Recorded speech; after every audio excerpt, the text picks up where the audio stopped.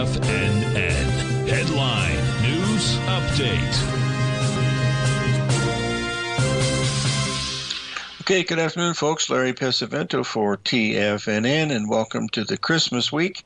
We've got, a very slow volume in a lot of things, so be careful of liquidity because it can really get scary, especially this week. And as we get into Wednesday, Thursday, Friday, it gets really slow.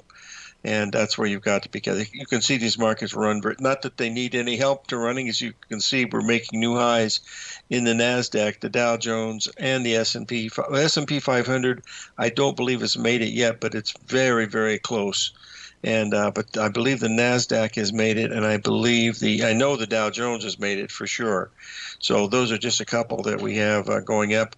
On the chart here that you're looking at today, this is a ABCD pattern in the E-mini S&P that we're going to cover when the first break comes up. I think the big news today from a technical standpoint, we'll just get it up here so you can see it. You can see the Treasury bonds here.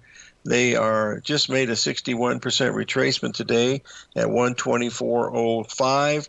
The number we were selling at was 124.03. They're now down to 123.07, so that started in the right direction. This is an 8-week rally, folks.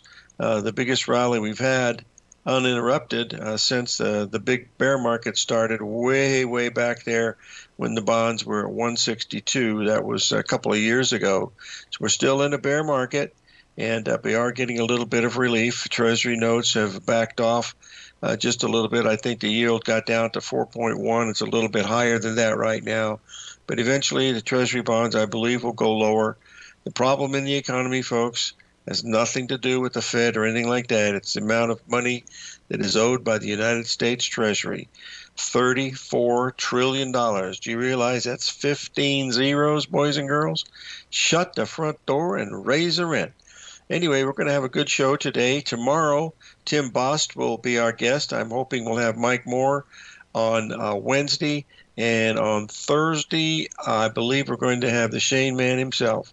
So we'll hopefully have a full schedule. So let's stay with it and make sure that you take care of your neighbors and relatives and strangers during the holidays, because we're all on this planet for one reason, folks, and that's to get to the promised land. And you don't get there unless you help others. It says that right there in the Bible. I don't remember which Bible it's in, but it's in one of those chapters. So let's take a break here, pay a few bills, and we'll come back, and then we will start our show with the S&P 500 trying to make a few bucks. So we'll be right back.